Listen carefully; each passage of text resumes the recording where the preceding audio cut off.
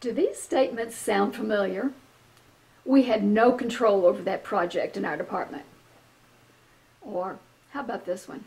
Upper management makes those decisions. Or competitors forced us into those arrangements. Or those policies are set by the government or industry regulators or such and such committee. Or if it were my decision, I'd handle it totally differently. Or I wasn't given a say in that matter. Sound familiar? Shirkers suffer credibility gaps. Yet when the tough questions are raised, these responses always roar back. I had no knowledge of that situation. This is the first time I've seen this report. Or I'm not sure who puts those numbers together. This really is not my area of responsibility. Politicians call it deniability. Employers just call it passing the buck. A human foible that's been around since Adam gave Eve a difficult time about the apple. So why admit mistakes? Why own up when bad things are your responsibility to clean up? Well, first, admitting mistakes builds credibility for times when you're right.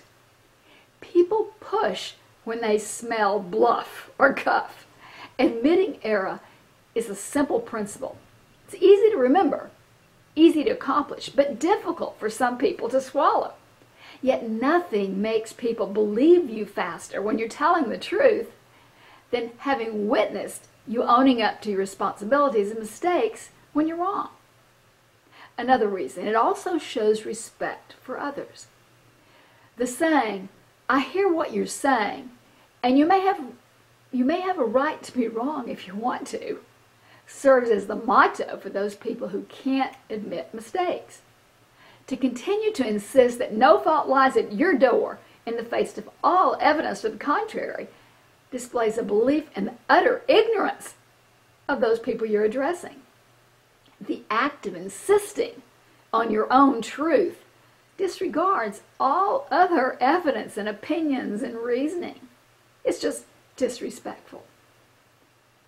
A third reason for admitting when you're wrong, it also demonstrates humility. The ability to entertain the idea that you could be wrong shows poise, confidence, and emotional maturity.